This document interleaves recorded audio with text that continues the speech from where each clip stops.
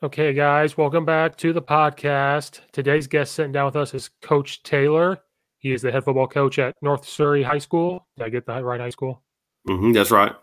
Yeah, I wrote it down. I was like, I hope that's the right one. Figure it out. Coach, thanks for coming on the podcast with me today, my lonely podcast here. Man, I appreciate it. It's an honor to be on it. It's always good to talk ball and find out how football is different in different areas and things of that nature. So it's an honor to be on. Yeah, or lack of football. We don't know, but we haven't had football. I haven't done anything football since October. Like, we haven't seen the kids since October. Zoom a little bit, but not since October. Wow. See, and we've been going since we've been having, like I said, conditioning practice and things of that nature since July. 2 days a week you could do, and other sports couldn't overlap, so you had to kind of pick a way to get all the multi-sport athletes at different places. But we've been fortunate enough to do that, and we played in the independent 7-on-7 league from September to about the 1st of November. We played on Friday nights, and it had strict guidelines and things for distancing and stuff, but at least got us out doing some things where we could throw the ball and play a little bit of defense and get the kids involved. And, we're set to start official practice in about 3 weeks and play February 26th will be the first game. Yeah, we had contact days in October. My school, we went 2.5 weeks, and then we got shut down because the numbers went up in the area. And then it comes down onto the districts. So, like, if you were allowed to have contact days, if your district says no, you don't. So where my school was located at was like a hot spot. It was the highest in the county. So they said no, which I'm not going to argue with them. Like, they're trying to be safe. But then there's some schools here that are throwing the football around, and I'm not going to get them in trouble. They're not supposed to, but that's what they're doing. But they're out there doing this, doing that. But yeah, like, we've been remote since the start. I haven't seen the football kids since October besides Zoom. And I'm new. I took this offensive line run coordinator job in June. So for me, it's almost worse because I'm like, I don't know these kids at all. Like, the other coaches have been there, so they know the names. I'm like, I don't know this kid's name. Yeah, I would say that. I'd say that would be tough. I know a couple of guys that got hired in the summertime for new jobs as head coaches, and they haven't been able to see or really do anything with their kids and really get a handle on them, much less, in a weight room situation, even getting to know them. Sometimes you can get a conversation and kind of get to know a kid in that situation, but it's going to be interesting, and to see how it plays out, and so on and so forth, and with the restrictions, being able to just get to play is great, because in my 19 years of coaching, I never thought I haven't had to, but I never thought I'd have to make a speech to seniors that your senior season is canceled. And that would be tough for any coach to do. I know, our baseball season got canceled last year, like 2 or 3 games into the season. And to have to say, guys, we got to shut it down. That's tough for a kid because, we all know we coach a lot of kids that once they take off the whatever athletic equipment they have as a senior, for most of them, it's the last time they will ever do it. And from the team aspect of it, you really don't ever get the camaraderie of a team for the rest of your life for that many people gathered. So, it's definitely heartbreaking to have to give some type of speech like that, if that was to ever come, and everything. And I'm glad, and I know we're fortunate in North Carolina to be able to play or be scheduled to play in February. It's going to be a little colder than we're used to, but you have to adapt and overcome. We tell our kids that all the time, but I feel fortunate that we're going to get to play and at least have a conference season with playoffs. And so they're going to put our season in 7 weeks, you play 7 straight weeks, and then you go straight into the playoffs and play that, and it overlaps some with baseball and wrestling, and basketball overlaps a week with football. But I'm looking forward to it, to get around the kids. This is my longest, like you said, November. The second week of November is the last time we had pads on and done anything 11 on 11, or even ran plays really with a full 22. And it's been the longest in my career being away from that. And I can tell you, I myself have had withdrawals because of it, and it's a big part of your life, and the kids are a big part of your life. And when all this came about, it's been a definite adjustment. In some ways, it's been good. We spent a lot of time retooling stuff in the coach's office, and we're anxious to put it into play, or see how it goes into play. Yeah, when they told us February 15th, I live up in the suburbs of Chicago now for 2.5 years. When they told us February 15th, we're like, you know what happens in Illinois and in Chicago February 15th? We have snow and ice. Yeah. So the first thing we did in October, the head coach was actually brilliant. Like, we don't overlook special teams. He was like, but we need to do a ton of special teams. And I said, why? He goes, imagine them trying to snap the ball and kicking the ball in February. Yeah, be tough. I was like, good point. Because luckily we have turf, but guys, I ate chips before this, so I apologize. It's just happening. But like, we have turf, and I'm like, well, the turf is frozen. And he's like, oh yeah. So we spent a ton of time kicking and snapping. Yeah. And then I started telling my coaching buddies all around Illinois, and they go, we didn't think of that. Because, you only spend so much time on special teams, you split it up. They're like, we didn't think of that. So they just started going all over doing special teams.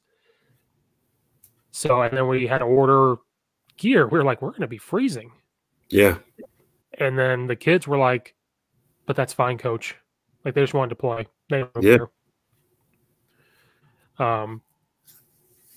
But like you said, at least you guys got to do some things with football. Like, I was losing my mind. Like, in a football season, I'm watching film on Saturdays. You got the laptop open, you're watching film, and I have college going on, but I'm just watching as a fan because I'm focusing on the next game.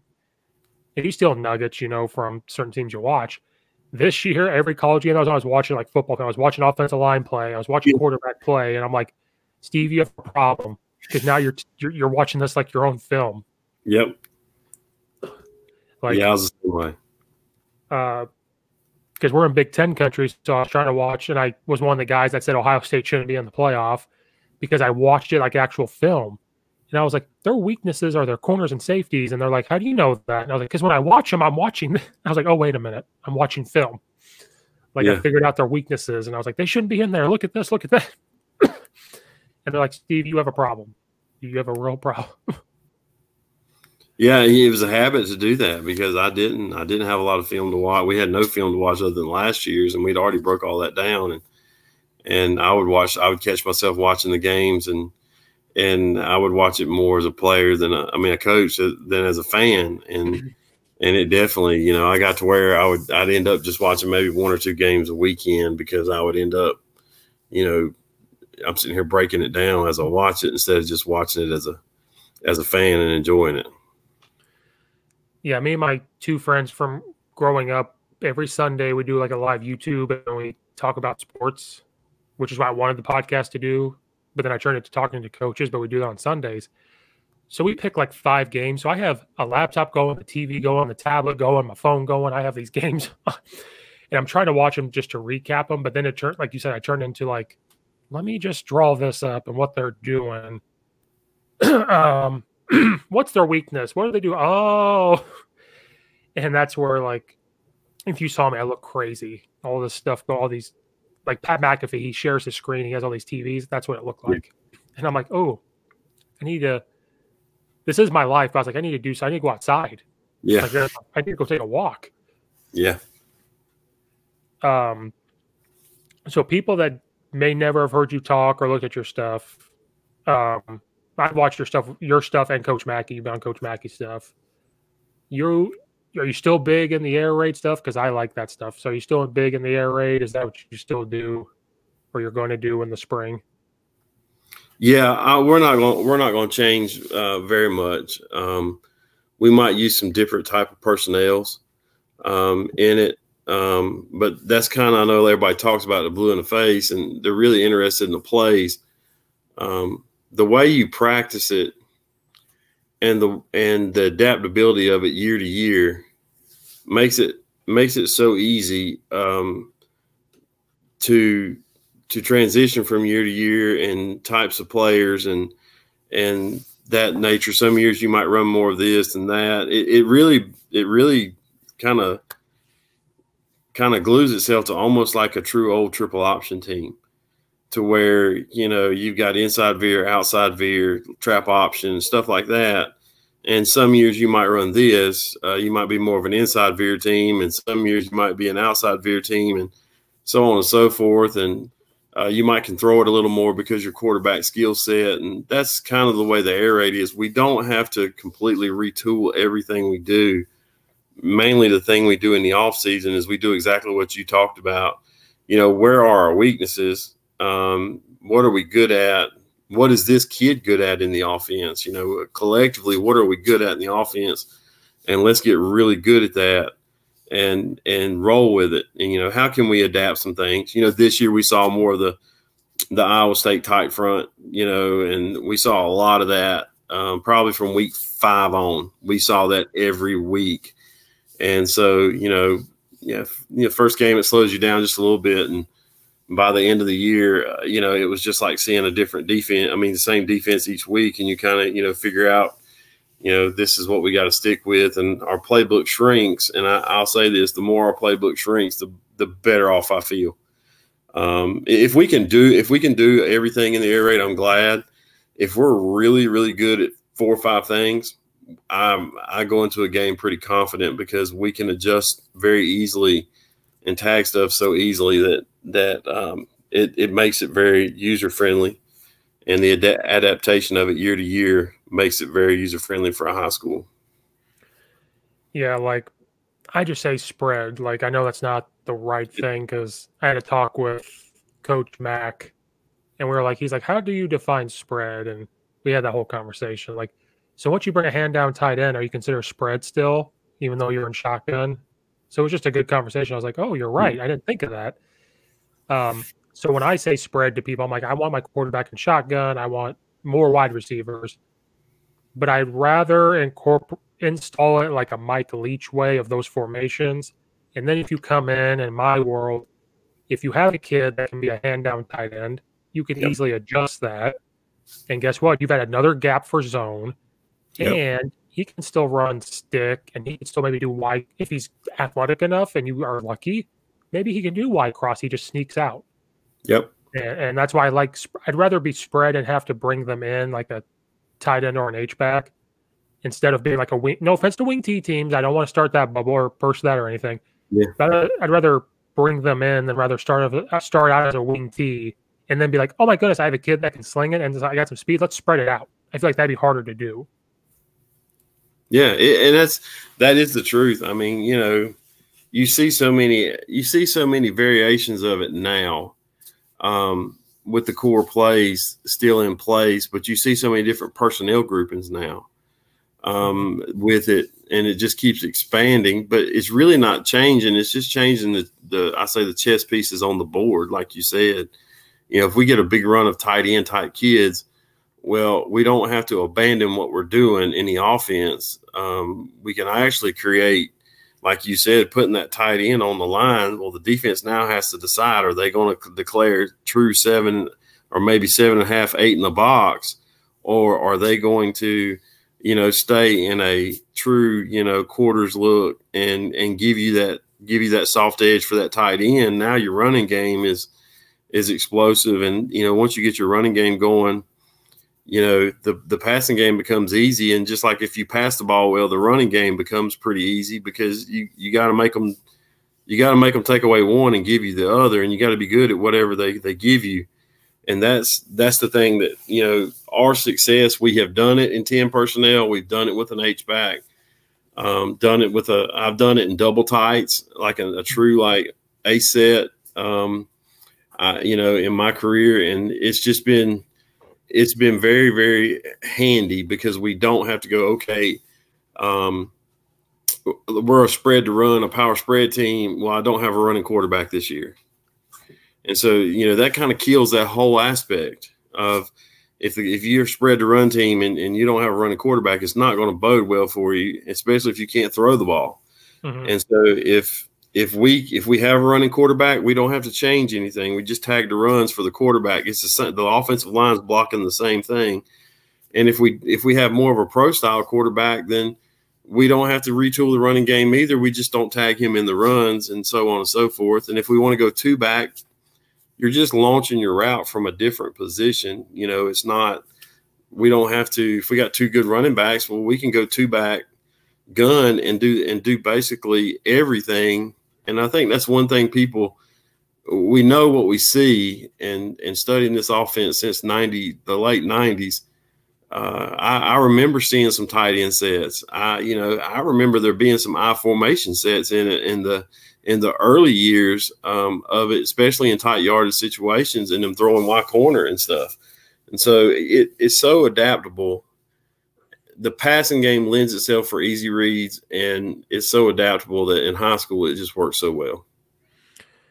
Yeah, because I remember, I think you've been coaching longer than me, but when I was getting into coaching, when I played, we ran the power I option, like old school. Yeah, that's all I knew.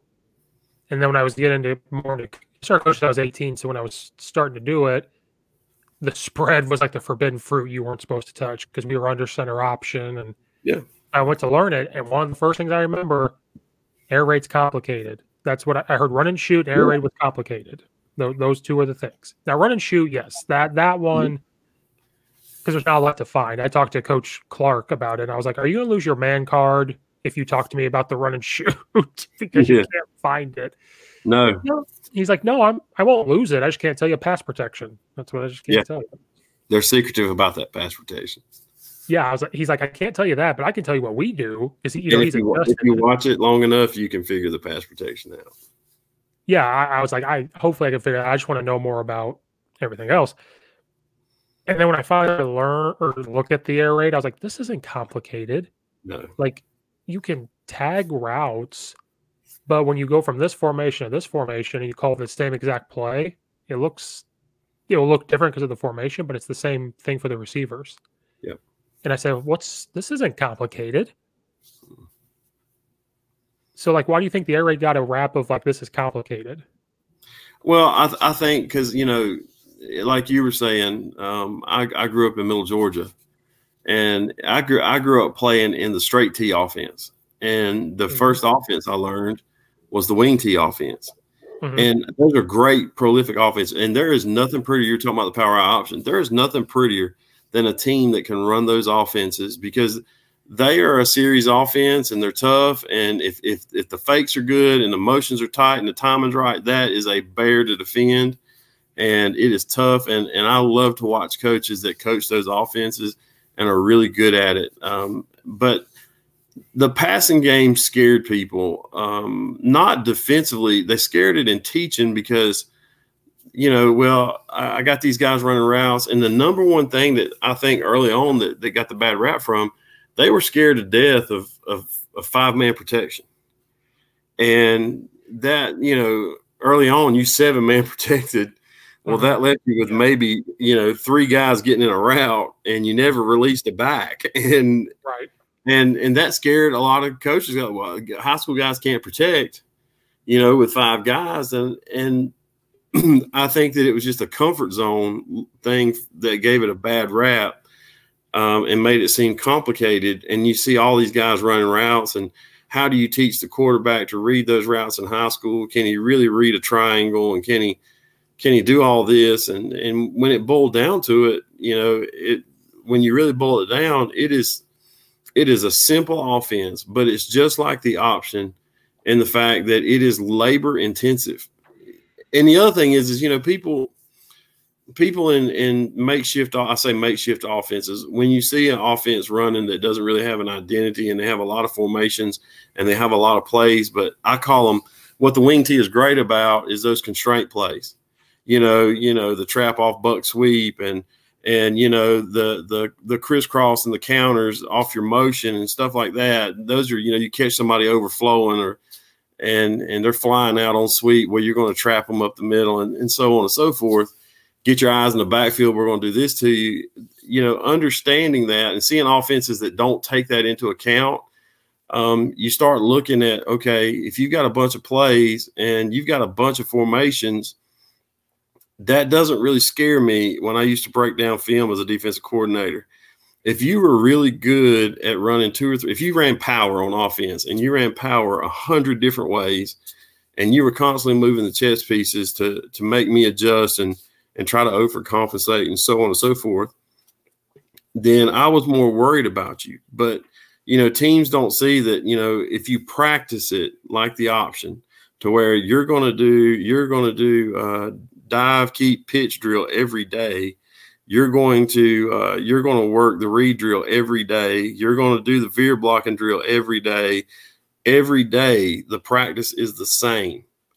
Mm-hmm. And if you do that and you're good at it, I think that's where teams that run those type of offenses in high stress situations, they're okay because the adjustments are minimal to get an advantage versus, every once has been a situation on the sideline. You're trying to draw up a new play in a timeout, and you're hoping that 11 high schoolers, who 5 of them are looking at their mom, a couple of them's looking for their girlfriend.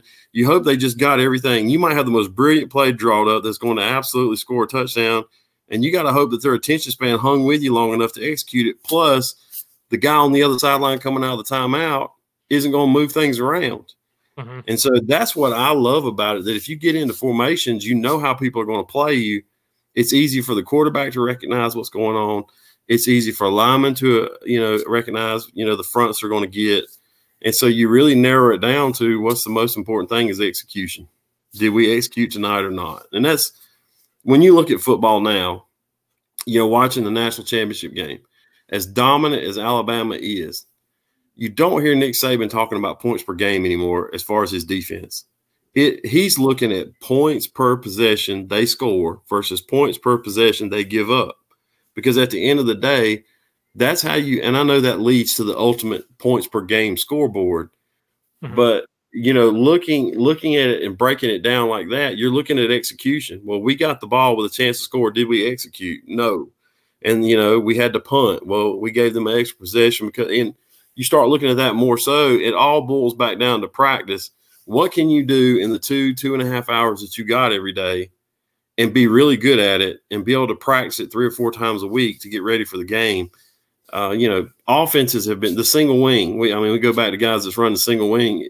They run the same stuff over and over and over again. They know the adjustments and their kids are confident in those adjustments, and it wreaks havoc. So, I think what you have to look at is that they didn't understand how to practice it. They looked at it as a wide open throwing gimmick offense. And I think they really didn't think it would stay around very long. And, it has, and you're seeing a lot of it in the NFL now. Mm-hmm. Pieces of it. Nobody runs the outright air raid in the NFL, but you're seeing a lot of those concepts, in the NFL.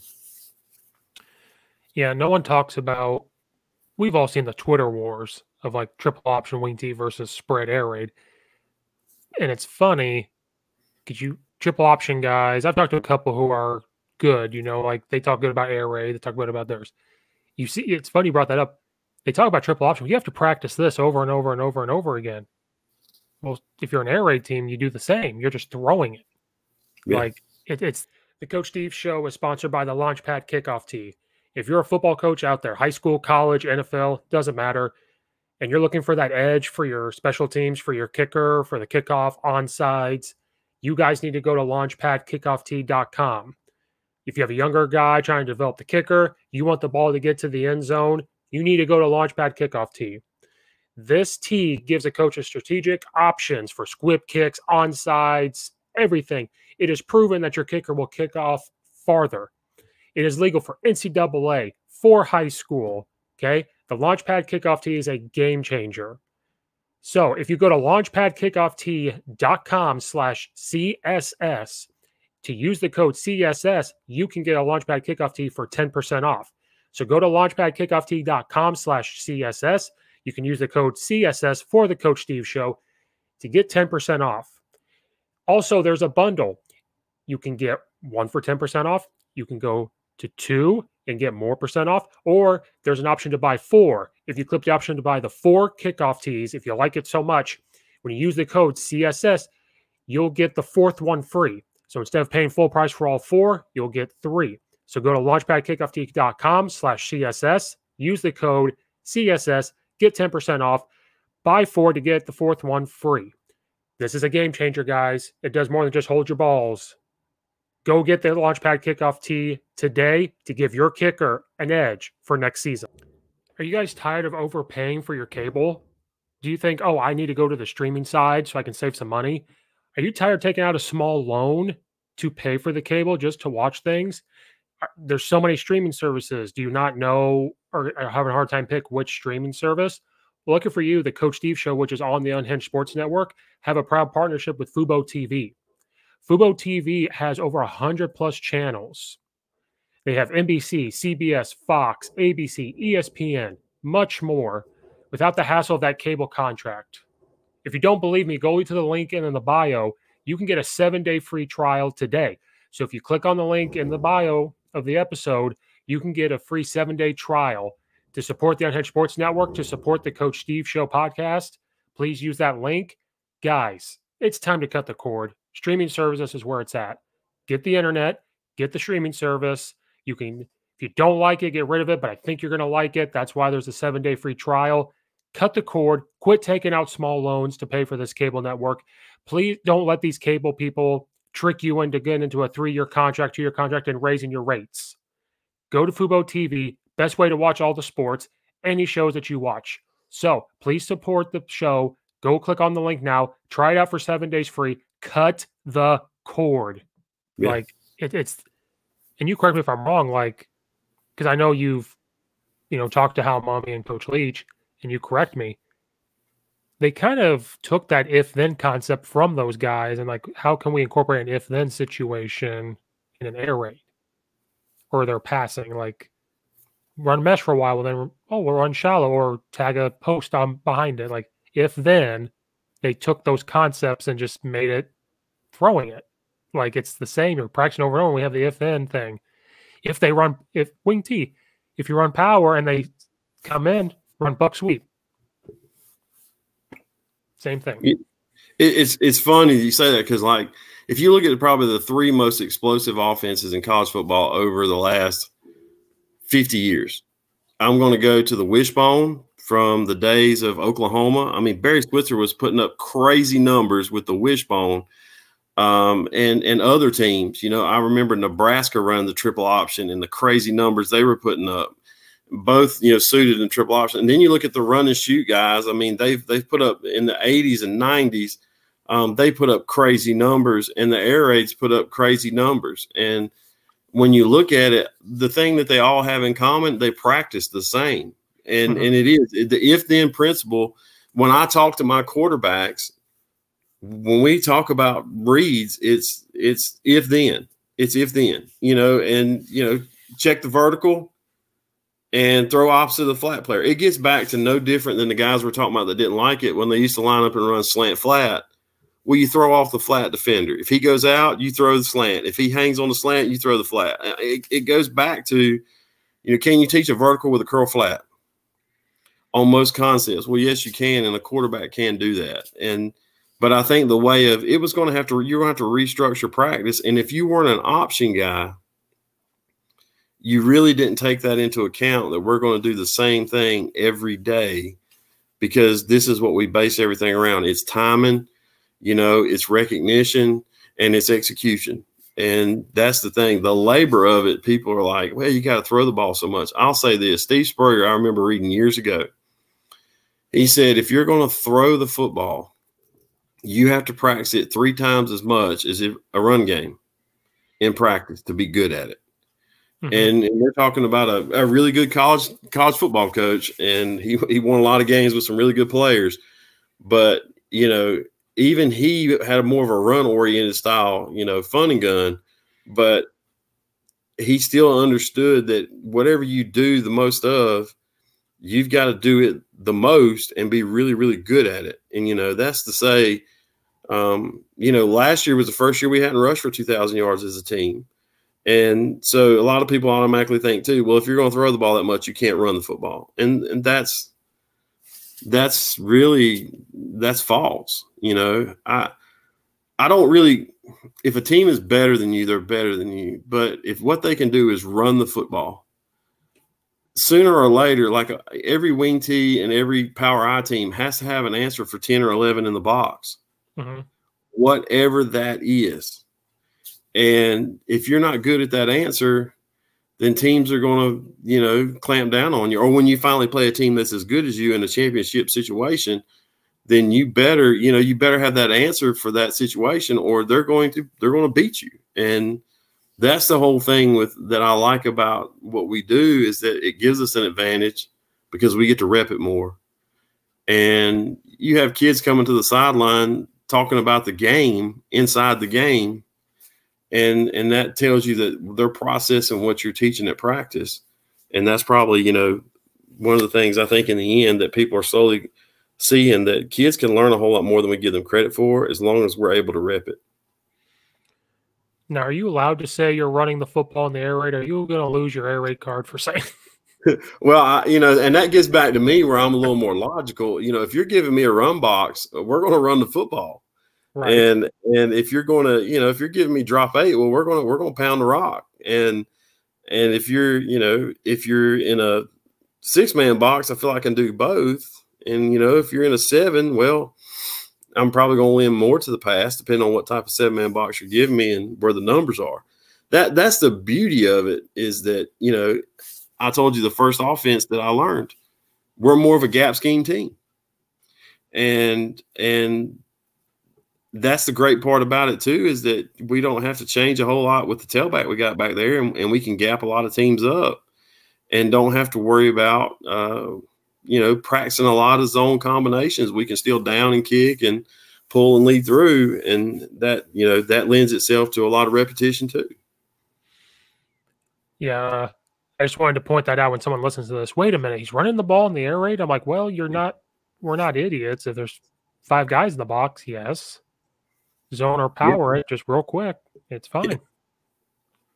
Like, why wouldn't you?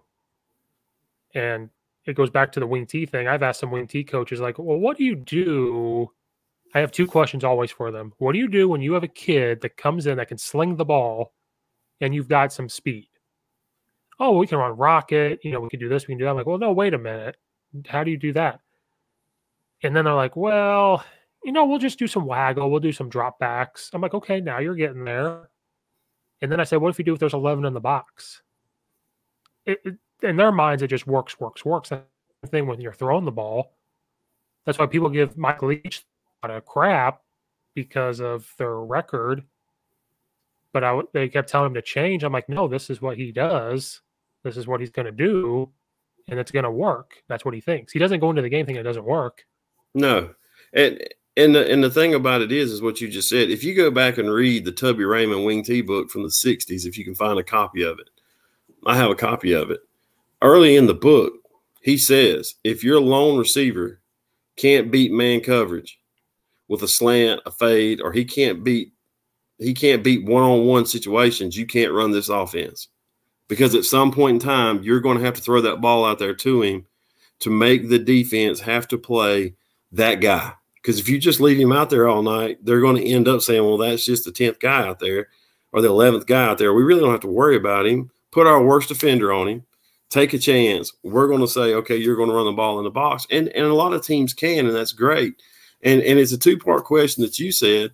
You know, Mississippi State came out and they played LSU and beat them. And, you know, I knew that was going to be a favorable matchup for them because they got a lot of man coverage.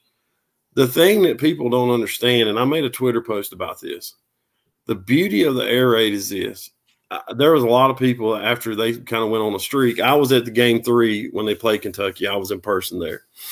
And, you know, I knew then that he was, from a fan standpoint, he had some guys that hadn't bought in, and he had some guys that really didn't understand what they were doing. Well, they didn't get a full summer of practice. That's not making excuses. But this is what I want to say. If you watch them each week, and when Will Rogers came in the game and took over full time, you watched him a couple of games in, you could see he was getting comfortable with it. He was making the checks. He was starting to run the show. And then you see their tight end start getting a big piece of the pie, and they were getting the ball to different people. By the end of the year, if you go back and watch week 2 and 3, and then you watch the last 3 weeks of the season, completely different football team.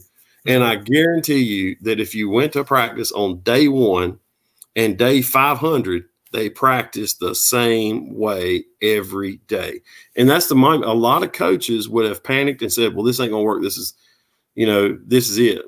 I am sure that Coach Leach come back into his office and he's like, this is what we're not good at. This is what we need to practice more. We need to emphasize this more in our drills, down his list. And to create a better product, you have to, you know, make better production, and that production line is practice.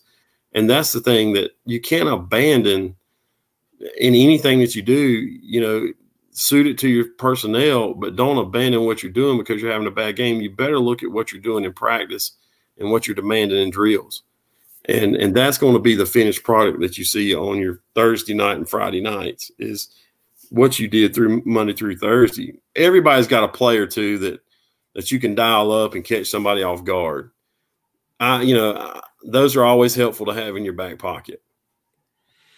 But to have an offense now that doesn't have any shot plays, that buzzword, well, you don't have no shot plays built into it. And you don't really change anything you do. You just, like you said, make the adjustments, a tag here, a tag there. You know, to say that they can make that type of stride in a shortened season, I can tell you right now, before, barring injury or any problems, before that quarterback leaves Mississippi State, he'll break a lot of records because he understands the offense. He's understood where to go with the ball.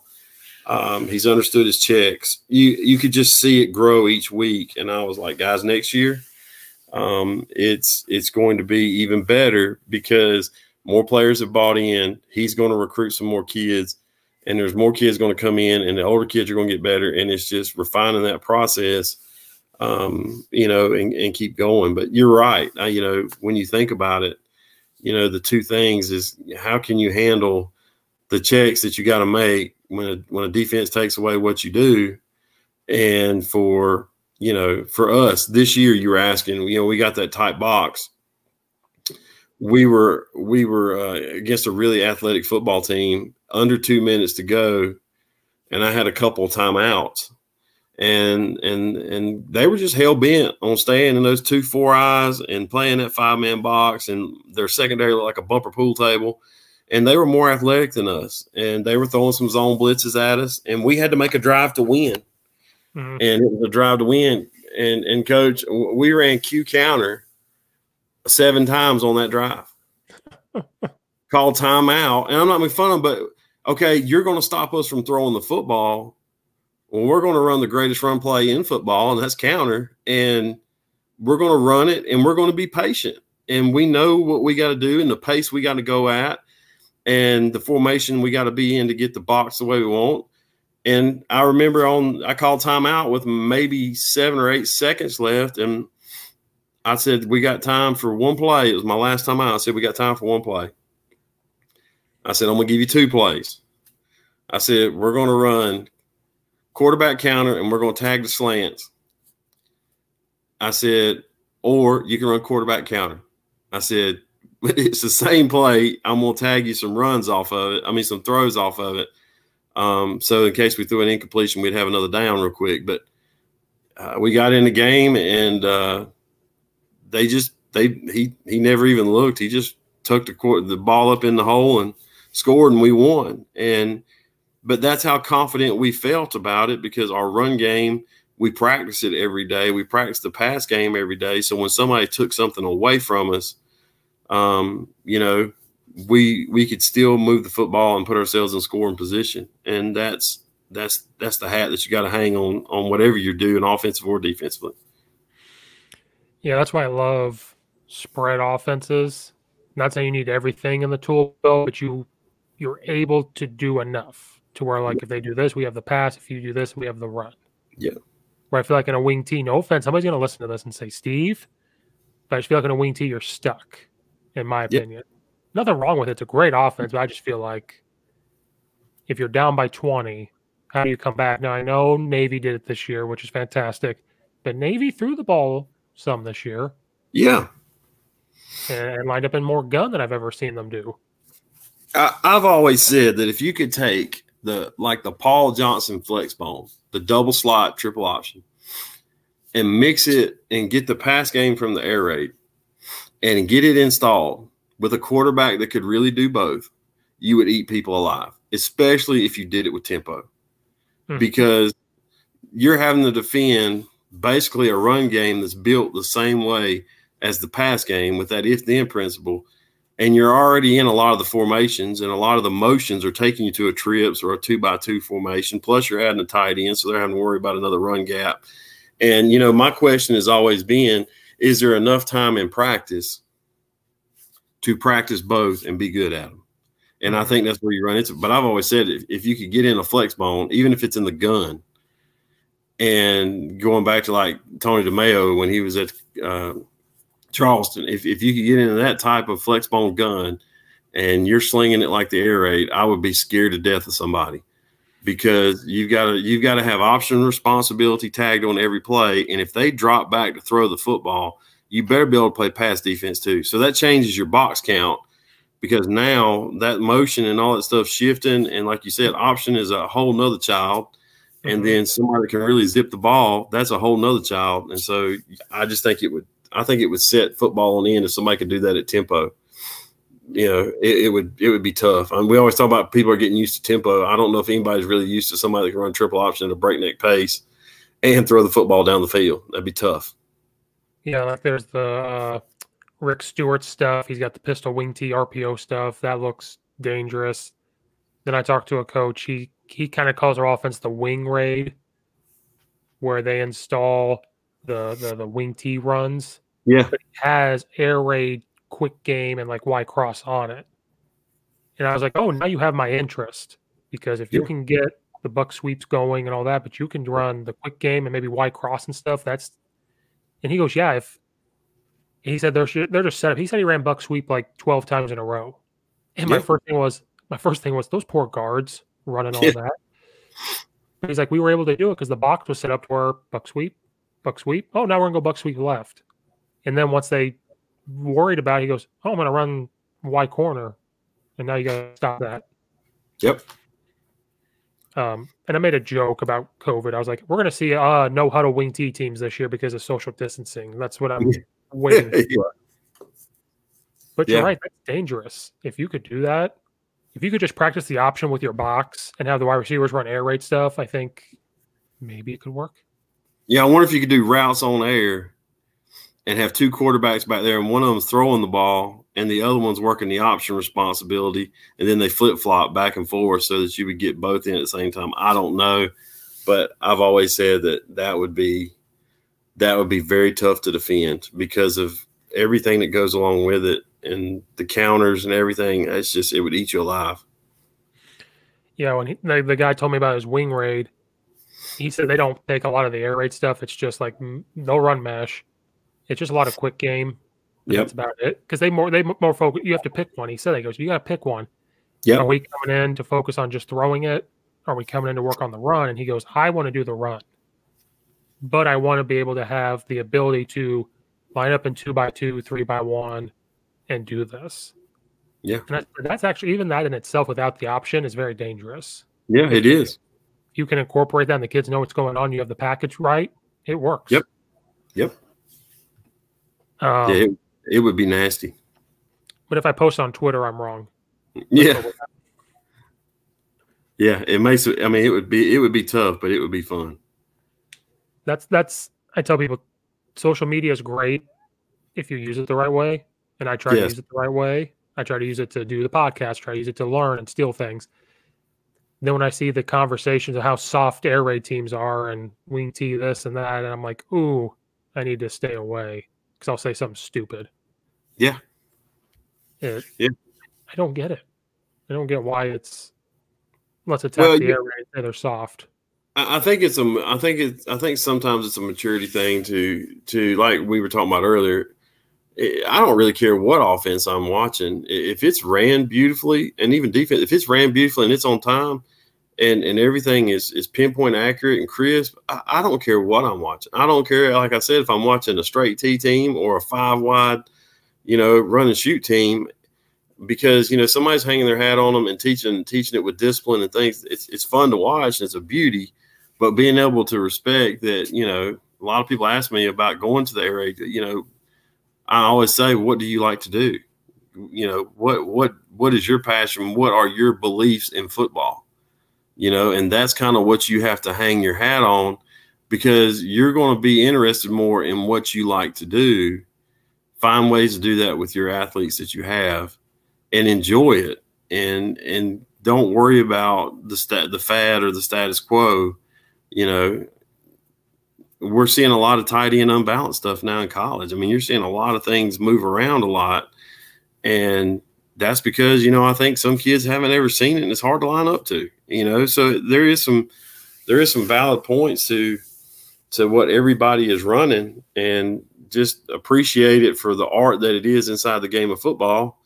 And you ain't got to be a hater because somebody does something you don't like, appreciate their value and their ability to coach. Yeah, I always said if I was a wing T team and I had a kid that could come in and sling it and I had some speed, and I'm like, okay, we're going to pass it more this year. I would go straight to a guy that was throwing the ball and say, hey, what's your read on this? How would you do this? Could you help me out? And vice versa. What if you come in with some big linemen, a good running back, an H-back, and you're like, you know what? I'm going to run Brent Dearman stuff. Yeah. And his stuff is great. Yeah, and I'm going to look at his stuff. I might go to a run team and be like, okay, how do you block this? How do you block this? But instead, we want to attack each other. I'm like, that's not what we should be doing right now. But what do I know? I'm just an O-line coach. I only coach O-line. That's the best way. But I only coach O-line. That's all I know. Yeah. But like I love Brent Dearman stuff. It's really good. It's a good top to bottom system. And it marries well together. I mean, everything is married together. It's flawless. I saw him speak at the Alabama Spread Clinic maybe 2-3 years ago when I spoke down there. And I've been to a lot of Nike clinics, and there's 2 offensive coordinators that my pen has smoked from in the last 5 or 6 years, and he was one of them. Even though I knew I was, that's not something that we necessarily did. When he started speaking, I realized this guy's got it together, and it is a seamless offense. He's got all the checks and balances nailed. He knows exactly what he wants his kids to do, how they want to read it, and how they execute it. And that's something that intrigues me. And I mean, I sit there and wrote. I mean, my Rocket book was smoking when I was writing it down. And then, about 5 or 6, 7 years ago, up at the Nike clinic in Pittsburgh, I drove up there, and the guy that was at Penn State, he came to Penn State as the offensive coordinator from Fordham, and then he was the coach at Mississippi State before Leach took over. His name has slipped my mind. It's terrible. He come in from Fordham to Penn State with when what's his name from Vanderbilt got hired. James Franklin got hired up there. And he had just got to Penn State when he spoke. He was still showing Fordham film. And it was unreal. He talked about red zone. He talked about 25 in red zone offense. And the minute he started smoking, my legal pad, I promise you, I filled up 5 pages of diagrams and 6 font notes I was writing, because it was that intriguing for me to listen to, because he had all these checks and balances, and they weren't outlandish things. He broke it down so simple in the approach that I could have took it back to high school and installed it. My kids could have done it. And that was the thing I loved about it, that he just didn't have a play. He had broke down the game, the chess match inside the game. And that's, when I heard Dearman speak, I was like, it wasn't long after, I think maybe, he was on his way to Kansas, but I think he might have been hired when he spoke there. He had just gotten hired or vice versa. But those are two guys that just hearing them at clinics just really, really, really jumped off the page for me because they had that seamless attack to their offense. I mean, it was just seamless. Was it Moorhead? Was that his name? Moorhead. Yes, it. It was Moorhead. I was just going to try to look it up because I didn't want to not have his name, and that's terrible. Sometimes I forget names, but yeah, Moorhead, he was great. I mean, he had just come away from Fordham and got hired at Penn State, and he was speaking up there because we was in Pennsylvania, and he was great. He was great. No, when Brent Dearman came out with his book years ago and he was at Arkansas Tech, it's only on Apple. So like he posted it, and I don't have Apple besides an iPad at the time. And I remember I sent him a message just randomly. I was like, Coach, that book looks great. When it's in the budget, I'm going to get it. About 10 minutes later, hey, Coach, what's your email? And I gave him my email. 2 minutes later, it's in my email. He goes, don't tell my wife. There you go. And I still have it. My iPad is old. This was years ago. And the only reason why I keep that iPad is because of that's on there. Yeah. And then ever since then, I was like, I have to find him. And then the summer with the Zoom stuff, every time he did a Zoom, I was on there. And he explains it so well and so simple that I loved it. And the thing that I loved about his was he makes sure D gap to D gap or whatever is protected at all times. He doesn't like somebody screaming off. And this is what they do. And I'm like, this is simple. Yep. It is. And that's what I always look at, is that how simple is it and seamless. And that's the things I got from those guys. And I'm like, this is what you want out of an offense. You want to have that checks and balances answered, and you want to have a seamless approach that they can't tip off. Well, when if they get in, that's my big thing about expansion and contraction. If you're a team that's a power team, and then all of a sudden you go into empty and all you do is 2 or 3 things out of empty, I've got your tendencies pegged, but if you do a pretty good lot out of both, well, it's tough, and always I kind of like, sometimes you can just sometimes the Jimmy's better than the Joe, and you can just line up and do that, and the matchup's great. But, at the same time, sometimes you've got, pretty well even matched football teams, and you've really got to play a calculated game.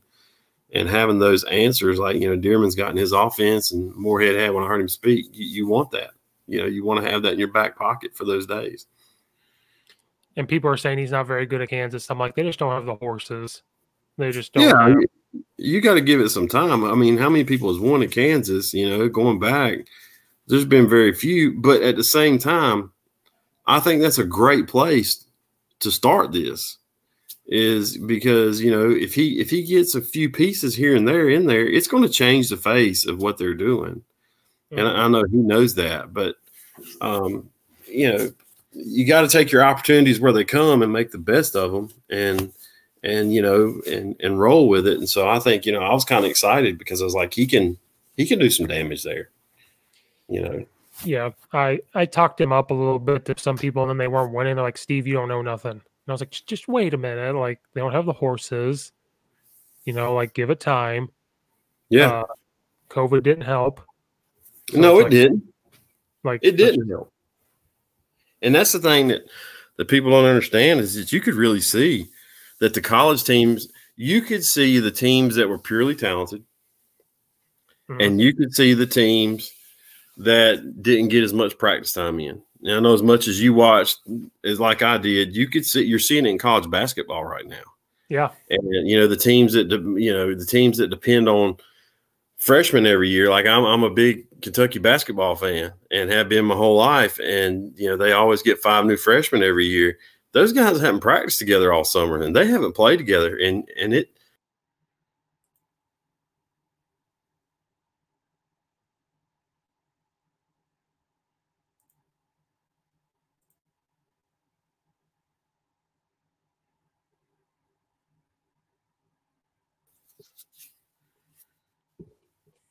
We're back. You there? That was probably my fault. No, it's fine. But, you can see that, the practice time and stuff, you can see it in college football that they hadn't had the practice time. And, you can see a difference in the younger players. And, as the season wore on, you've seen people develop. But we get back to what we were talking about earlier. When you take practice time away, some of these kids leaving high school and going to college, that's a big step to get ready to play at that next level. Mm-hmm. And so, it's tough, but I think he's got time at Kansas, and I think that they're going to hurt some people's feelings. And that's why I'm kind of worried about high school too. Like, not saying we need all this time, but like when you guys get back, or if we go back, it's 2 weeks or so. Yeah. And Coach Mackey said it best to me on the podcast. He goes, "Whatever you guys just ever wanted to do, just get weird. Just put something in you've never done before. Yeah, like just try it." It's the truth, and that's one of the things that I love about the air raid is that we get 10 days before we have our first scrimmage, and we get 14 total practices before we play our first game. Well, on that 3-day install, I can install that offense 3 times before we play the first game, before we scrimmage the first time. And, you don't have all the bugs and everything worked out, but if you've installed it 3 times, you're getting pretty good, and your timing is starting to get really good, and we can do that inside the time frame we're given. And I think that gets back to kind of what we talked about earlier about having some type of system, offense or defense, that you can put in and get installed and get it down, and that way you can really start working on fine-tuning everything. So, like you said, with this shortened practice time for us, usually in the summertime, you're kind of getting out there throwing routes and doing individual drills with linemen and things. And now we're going to throw all that into basically 14 days before the lights come on. There's going to be a difference. And I think, where we've been in this now since 2015, our kids have played in it, even at the JV level. So that kind of gives us a slight advantage on, we don't really have to reintroduce anything. We just kind of have to, clear the cobwebs a little bit and get them running around. And what's good about air raid, like I've never been in a pure air raid. I've been on teams where we've had dabbles of those plays, Mm-hmm. But what's good about me, I don't know as much as you and other people, but looking at it for myself, you can keep it simple for this situation. And the only change you'll make is one tag, and it's usually a post or like a dig, and that's it. So with this COVID year, it's like, guess what? We can take 6 plays maybe and be good. And then as the year goes on, you just have that tag, and then you're able to tweak it a little bit. Just it's like almost a perfect offense for this situation. Yeah, it is exactly right. And, finding that stuff that you're good at and those plays that you're really good at and hanging with them and just creating the tag that conflicts defenders and let it rip. That's coming out of timeouts and things, or getting in games when the first thing we faced when we first put this in, we didn't know what we were going to get defensively. Because nobody else in our league done this, and if you threw more than 12 times a game in our league at that point in time, you were really slinging it. And we would watch film, and we had no opponents running our stuff or anything, and so we would go into games saying, well, we don't really know what we're going to get, just run the play no matter what. And in the game, we'll tag some stuff to throw the ball down the field or combat what they're trying to do if it's any different. And we would practice basically, 2 or 3 coverages a week and go from there and get into games sometimes. And, in the first year, we played some teams that I couldn't tell you what they were doing. I couldn't find a rhyme or reason of what they were doing on the back end. And I don't think they were running set or divorce coverages. I think they were just trying to confuse us and confuse the quarterback. And, we stayed true to our reads and we're able to win football games. But that was the hardest thing that first year is, okay, how are people going to treat us? Because we were treated just like we used to play another team when I was a defensive coordinator. We played a team that was a double tight, double wing football team, and they were great at it. And then they were a single wing, a really old school, like true blue Pop Warner single wing team, and they were good at it. Well, you had to practice for that thing, and you had to get ready for it. And, people treated it like an anomaly. You got defense of the week, because you weren't like anybody else that you were playing. And so our first year in the raid, we got a lot of defense of the week. We got the blitzes, we got the well, we're going to drop 8 and make you run it, and we got a little bit of everything. And so that's one of the things you kind of have to get used to and get ready for. But the tags, lent itself to very easy adjustments in the game versus having to retool something all the way.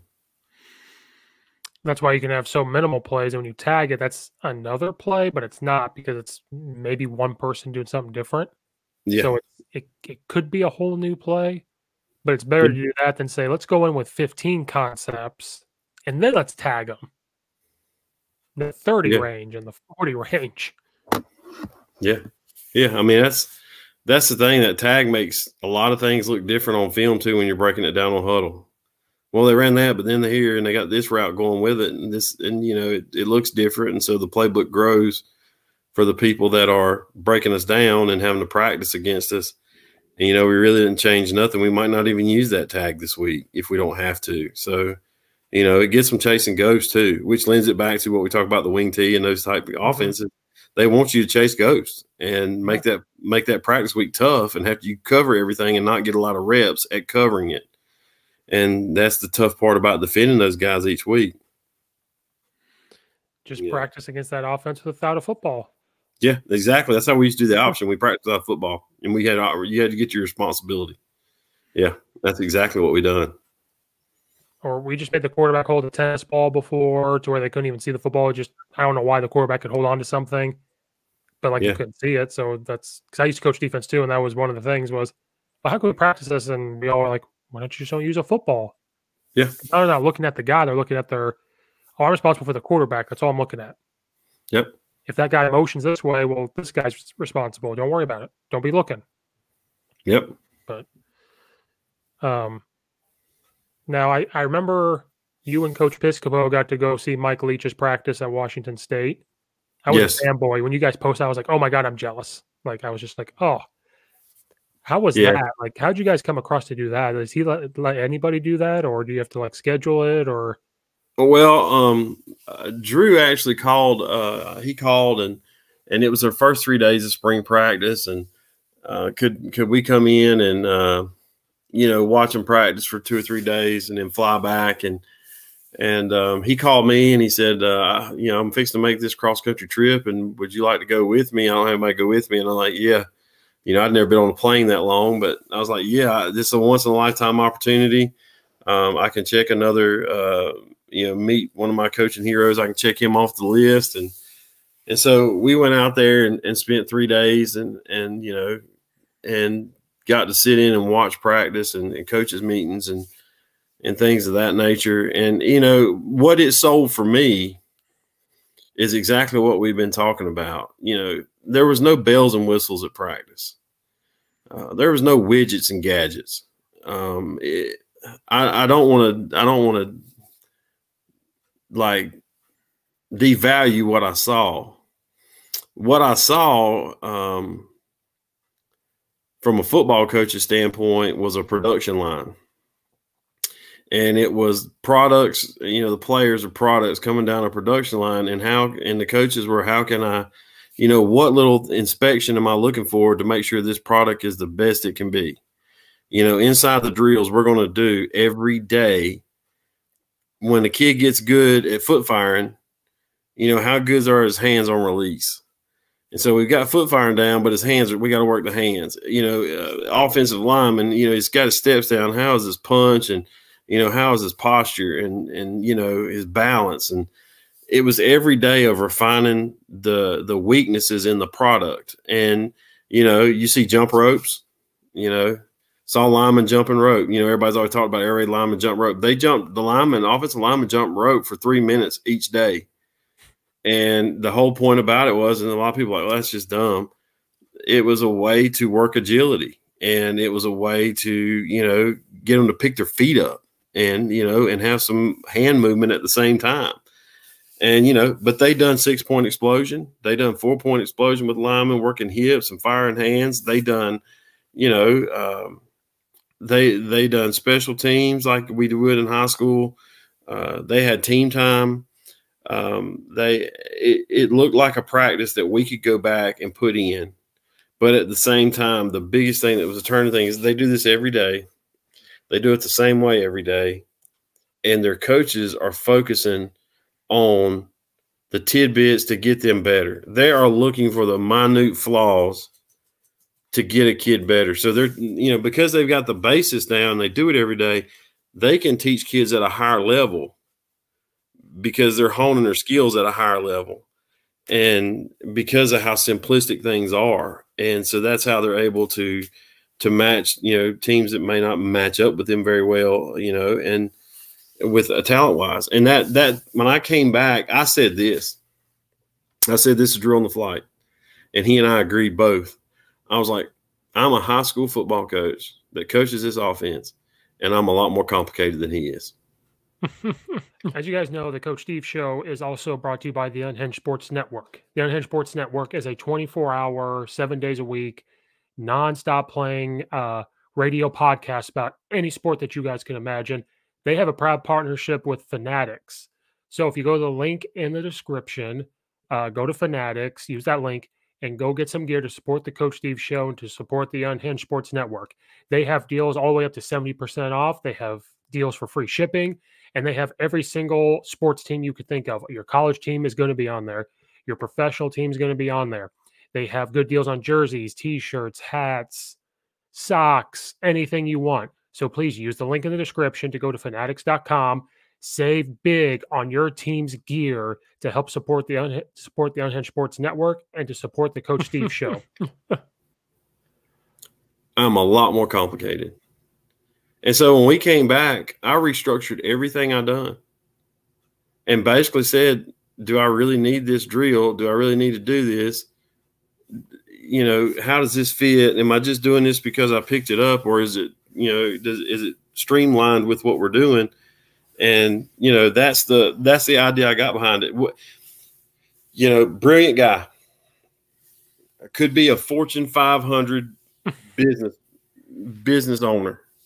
Because he looks at football, this is my 3-day synopsis. He looks at football like an engineer looks at a process, and he wants to watch film, and he wants to break down the positions, the releases, and everything else, everything that everybody's doing. He's like, we got to work on that. We got to work on that.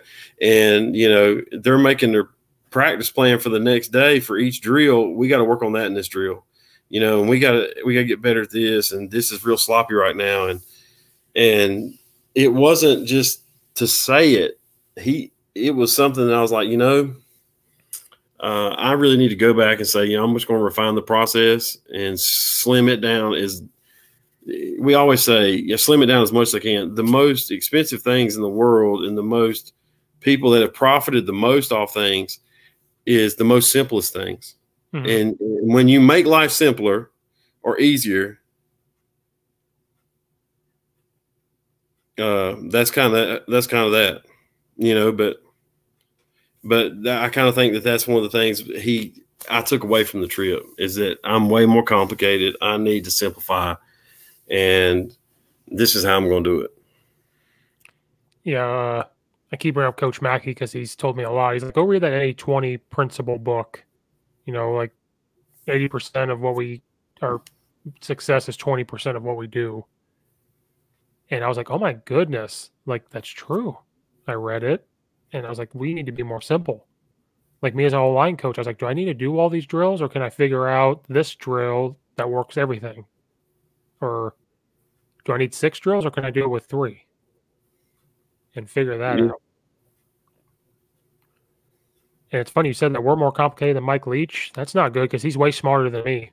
Yes, I mean that's the thing I realize is like I'm not even on the same level because I don't really understand how to simplify this even more. Because I think it's simple, but by me thinking it's simple, I'm making it more complex. And you can't be paranoid and worry about stuff. Just go out there and do what you do every day and get better at it. And execute. Yeah, because I think I know that's not the picture everybody wants painted, right. but that's really what it boils down to.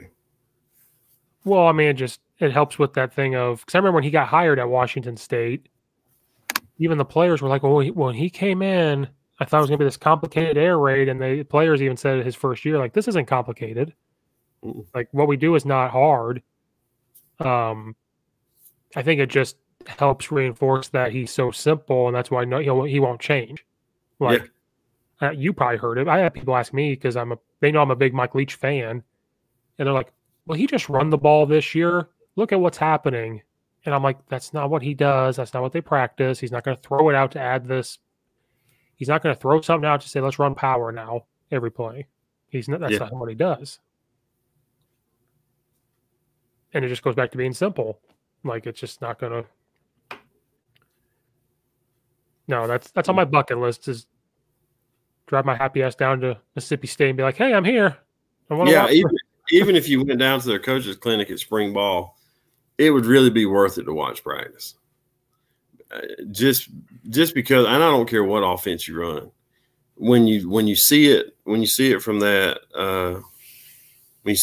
perspective, you kind of say, hey, that this could be a whole lot simpler, and I'm way overthinking it. And I don't necessarily need that widget and gadget that everybody's selling on social media to make me better. Probably the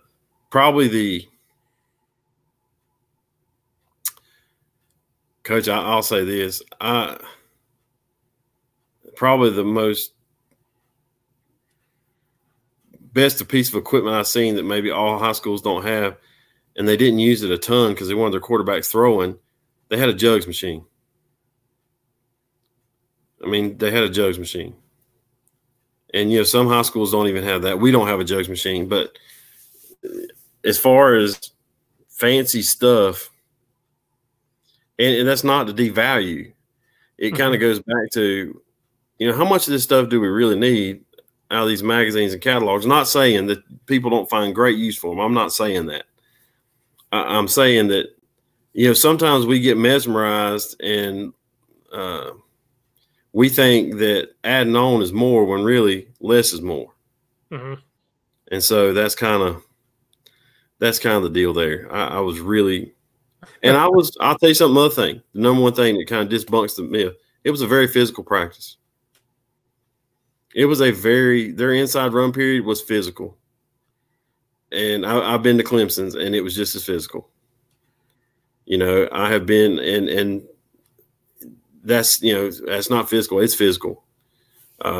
He would be a great war general. I mean, he just it was physical. It was physical on the pass drops. The pass sets were physical, and they, the receiver play blocking on the perimeter was physical.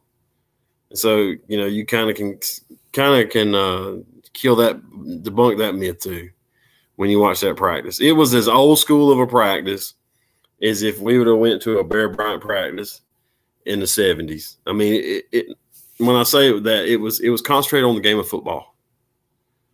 There was no lights and shows and music playing, and I'm not against that, but there wasn't this carnival feel to it. It was football practice, and both people use, different coaches use that for different. And if you're reaching kids, that's all that matters, because that's what we're trying to do.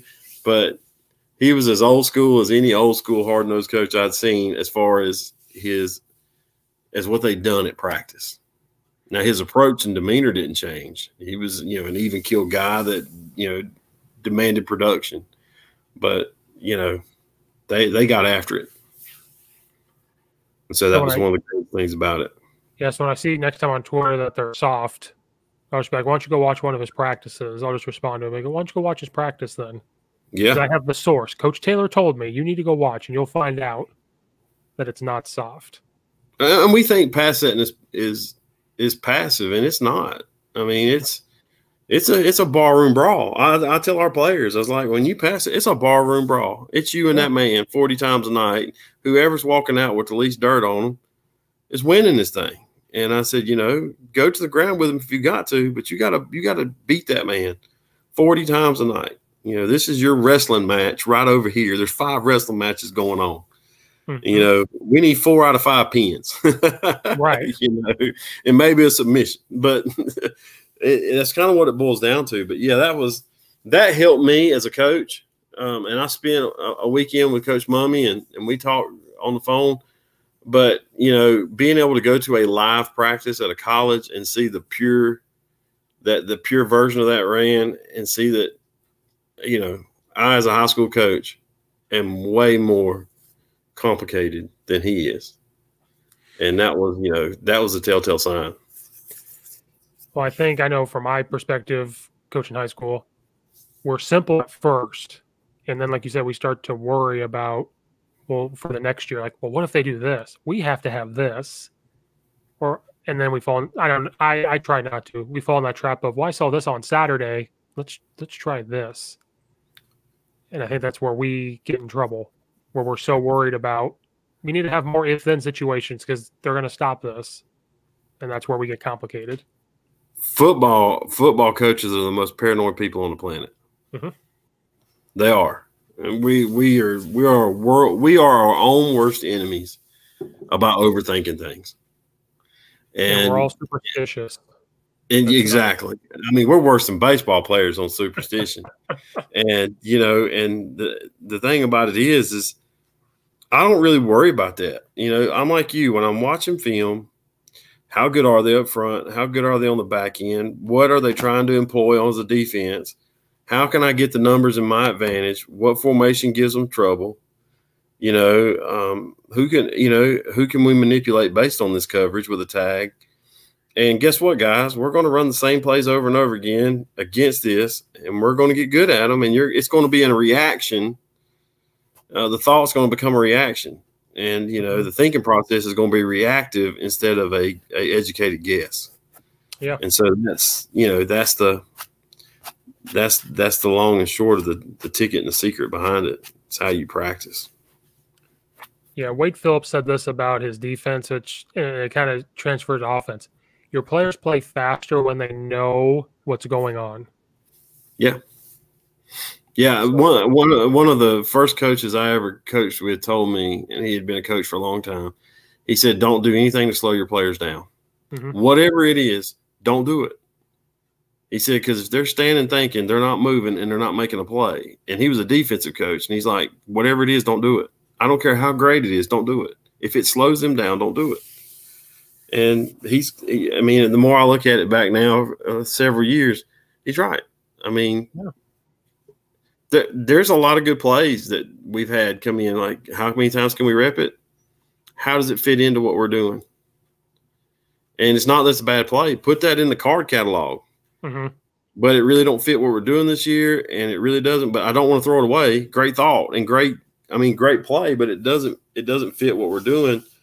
But we need to keep it. We need to keep it somewhere in mind, because one day we might be sitting here and say, you know, when I think about, and it might be something we can use. And that's the thing. I don't want us to slow down. It's like we were talking about it, that tight front. I bet in conference we were in some form of empty probably 60% of the time. We did not start out the year to be an empty football team.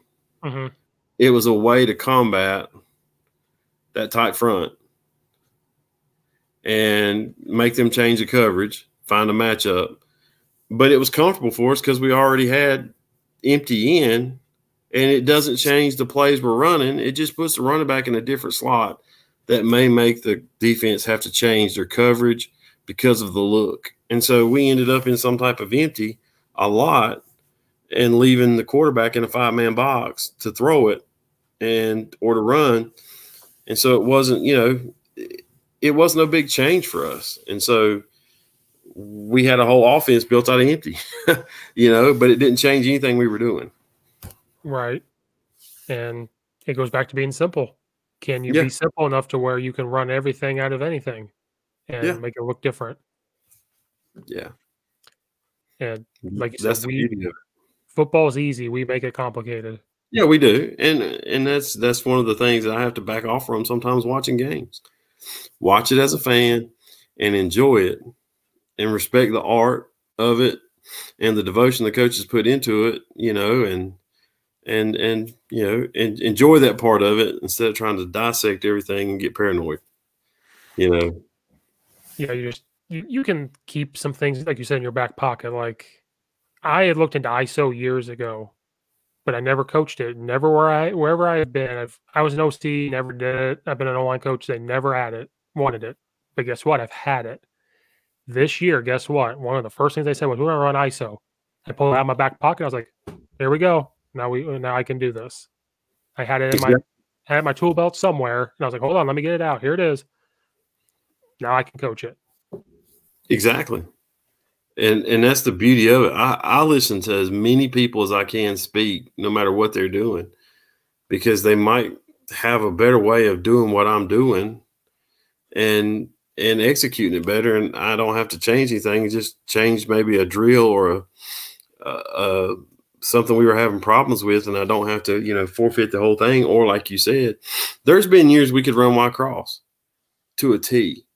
There's been years where we didn't have the personnel to run Y cross, so we ran H cross because the H could do it and the Y couldn't. Mm-hmm. There's been years we've been good at mesh. There's been years we aren't. I don't worry about it if we can't run it. You know, we're going to run inside the offense what we're good at and make it as adaptable as we can. And I don't sit there and I don't put a square peg through a round hole. There are some kids that could do it. There were some years we were better at 4 verticals. And I mean, that's just the long and short of it, and find the stuff and boil it down and get better at it. So, I mean, that's really it. Yep, as long as it's in your tool belt and you can pull it out later on if you need to and put the other tool back in, we're good to go. Yep. And as long as it's there, not saying you have to install it. That's where we get in trouble is, well, I have it in my tool belt, let's install it. And that's where we get in trouble. And as long as we learn to keep the tools on the tool belt, pull it out when we need to, put the other one back, then the next year, maybe we need it. The next house we build that next year, we can pull it back out. That's my country. I grew up in the cornfield, so that's my cornfield talk coming out. Yeah. Well, Coach, I took a lot of your time. I really appreciate just talking ball, just talking everything. Like, Coach, I appreciate you having me on, man. I love listening to podcasts, and I love being able to talk ball and meet new people and understand, you know, some of the things they're going through in their area of the world and everything. And I appreciate what you're doing. So many other coaches are doing to interview and talk to coaches and give us a tool of learning and getting to know people. It's big, especially during these times, and I do appreciate it. Yeah, it's free therapy is what I call it. Yes, sir. And I need to start charging people maybe like $5 an hour. I would have made some money by now. Yeah, that's the truth. No, well, I'll root for you guys. I'm glad you're getting it. Yes, I'm jealous of people playing, but I'm glad to hear how many people are playing. I'm like, thank goodness people are playing. Like, I'm so happy for you guys and your kids that you're able to play and go out and do that. And I live vicariously through you guys. Like, they're coaching. I have to keep up on it. Like, I have to see what they're doing. Yeah. So yeah, I'll root for you guys. I'll root for you guys here in the spring. I'm holding out hope, Coach. Y'all get to play. Y'all get to play. Oh, my heart is hoping for it. So we'll see. May not be February. Maybe it's March, and that's fine with me. It's a little warmer. Yeah, we'll just have rain. That's the thing with Illinois. It's snow, and then we get to March, and it's like, because I coach track too, it's like, let's rain the whole time. Yeah, it's the same way here. But guess what? I won't care. I will not care. I'll slide in the mud. I'll be like, we're back. Yeah, I love it because that's the thing. I've missed it, and I'm ready to walk out on that field and be around those kids. And I don't, you know, even if the atmosphere is different, just to be able to get out there and do it again, it's going to be fun. Yep. Well, I appreciate you. Anybody out there listening, wear the mask, stay safe so we can get back to life, please. And thanks everyone for listening.